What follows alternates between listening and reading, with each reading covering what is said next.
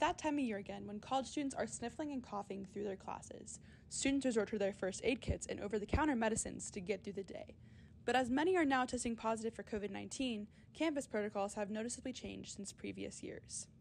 Since the 2023 school year began, cases have been slowly increasing on Trinity University's campus. The COVID-19 updates page on trinity.edu reports that there were 30 reported positive cases the first week of September, and that number skyrocketed to 82 the week of September 18th. With all these new cases, students are asked to quarantine in their dorms or even go home to their families to battle the virus. Last year, the quarantine process at Trinity was quite different than it is now. We spoke to Dylan Hoffman, who went to quarantine in January 2023, to discuss her experience while quarantining on campus. I had COVID the start of my spring semester last year. So Trinity gave me two options. I could go home and quarantine, or I could stay in Myrtle. Dylan said her quarantine experience was actually quite positive. I think they handled it very well from the very beginning. When I told them I had COVID, they were in contact with me. I even had like a personal phone number because I chose to stay in Myrtle because I didn't want to drive home. And they were very sending me updates and everything. And I had like a personal phone number that they would call and make sure that I was doing okay. They were really helpful. This year, however, Trinity students are asked to stay in their dorms or even go home instead of retreating to Myrtle. We spoke to Josh Rosenberg, who recently dealt with COVID, to discuss his experience with the new COVID protocols. I had COVID Labor Day weekend, yeah.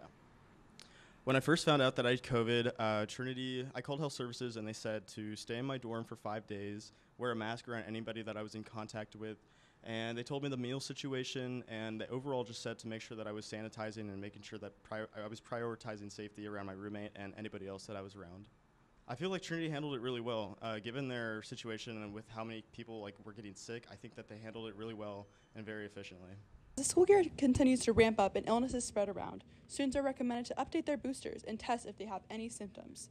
There will be vaccination events held on campus by HEB to offer students the new booster, as well as the flu vaccine. Health Services is also offering tests to students during their business hours, Monday through Friday, 8 a.m. to 5 p.m. Additionally, if students are sick in any way, they can visit Health Services in person or use the Tiger Care Live telehealth services. Dylan and Josh also spoke about their experience on when to test. Ooh, I had it really bad. That was the third time I got it too, and I had every symptom possible. The one that really got me were my body aches, because that really took a lot out of me. I would say watch out for just the small things, because I know a lot of people can have COVID and just have a stuffy nose. So I would just take in mind of the small symptoms that you might not think are COVID, but that are. I actually was asymptomatic and had no symptoms at all, and that was the most annoying part because you had to wait with no symptoms. But I think that if people needed to watch out for any symptoms, I think maybe it would be runny nose and a little bit of irritation with your throat, maybe. Even though when one is sick or quarantined with COVID, they can feel like the world is against them, Trinity University offers resources to help students through their quarantine.